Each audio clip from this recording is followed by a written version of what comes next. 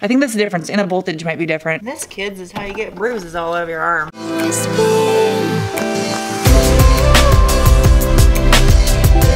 Hi guys, today I'm going to do a product review and also show you guys my headlight retrofit that I did on my 2015 Forester XT. I'll show you what I have, what my setup is right now, and then we will install the LED lights and see what the difference is.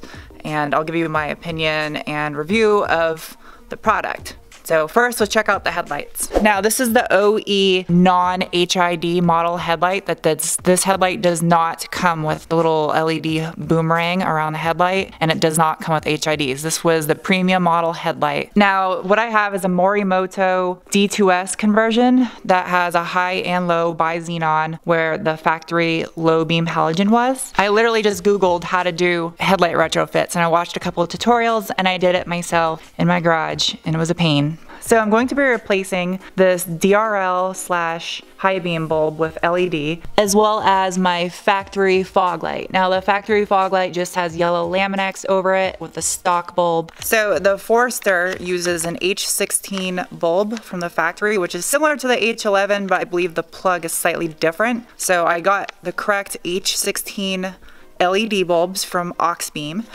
Now I'm going to be installing these on the fog light, and then as far as the factory daytime running light / HighBeam goes, the Forester uses a 9005 on the HighBeam / DRL. I'm going to be replacing these also with an Auxbeam LED unit. Now I'm going to take these out of the box so you guys can check them out. These are the H16s for the fog lights. I'm going to do these first. So they have like the little projector on the top with 4 LEDs, and then there's LEDs all the way around.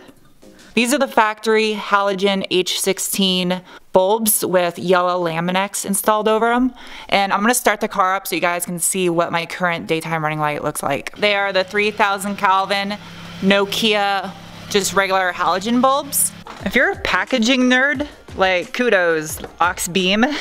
This is kind of nice packaging for some bulbs. So these are the 9005s. They come with a whatever the hell this is. I don't know, I have to open that up. Oh wow, these are actually decent looking as far as visual appearance goes. These look nice. Yeah, they look pretty awesome. The little cardboard box that came in it is a jacket for the instruction manuals. 99% of you are like, just put the bulbs in the car. We don't care about the packaging. To change these out, it's pretty simple. It's right here. I'm gonna give you guys a shot of the backside, but as far as tools go, I'm using these.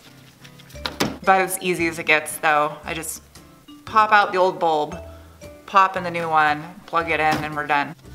So I twist it and pull.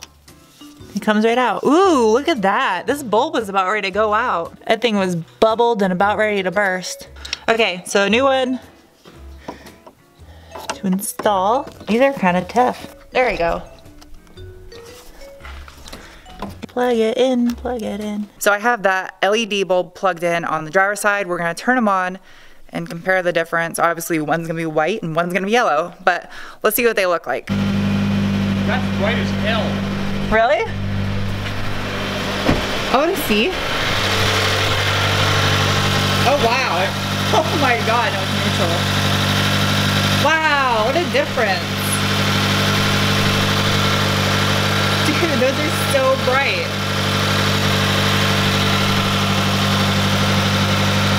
And this, kids, is how you get bruises all over your arms. Ah, hot. That one was getting hot too.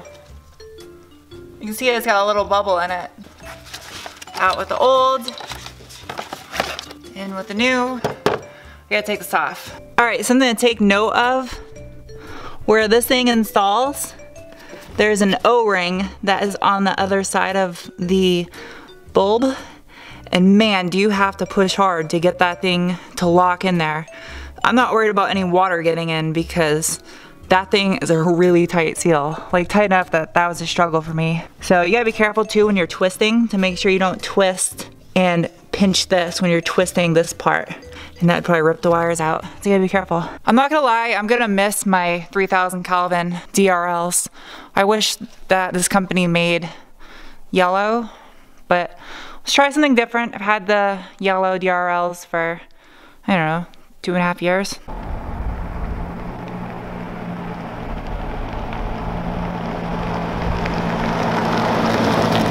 here I am in a driveway, laying on a beach towel next to a car.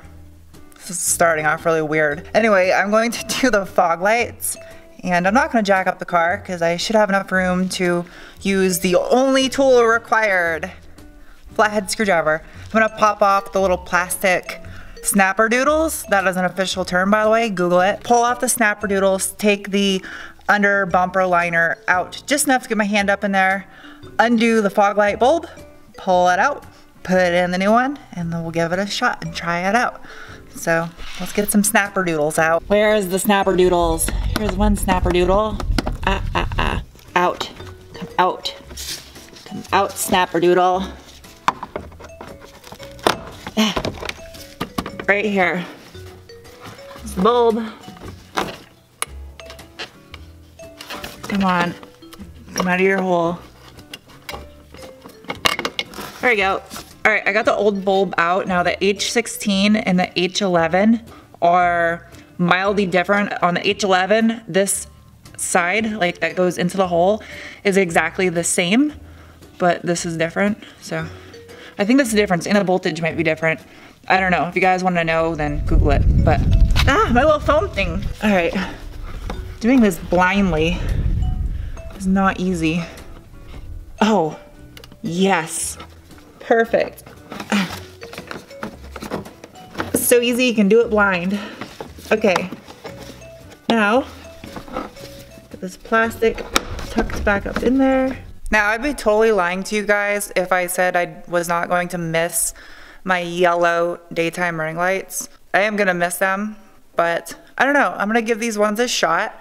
They match my headlights perfectly and the LED daytimers that I have above the fog light, so they do match. I wish they were yellow LED, but they're not, so I don't know. I'm happy with them, I think.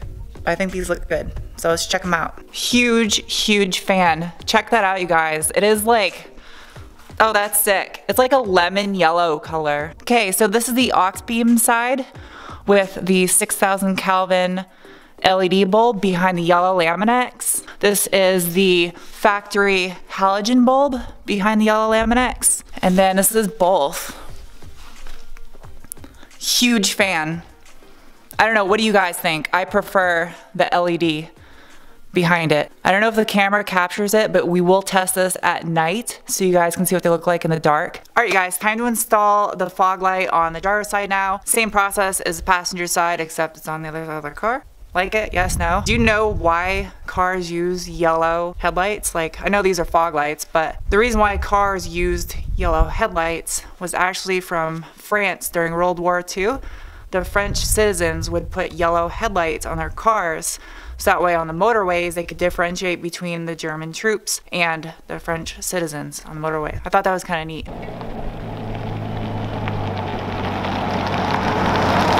You guys got an idea of what they look like in the daytime, but let's check them out at night.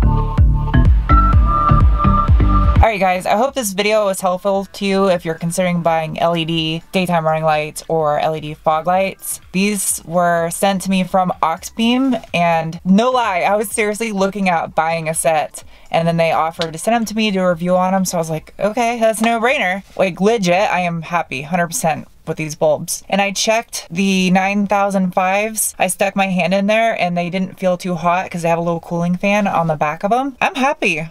Like, I'm seriously happy. So I'm gonna put links down below where you can get these at, and I will see you guys soon with some more content. Bye. It smells like shower curtain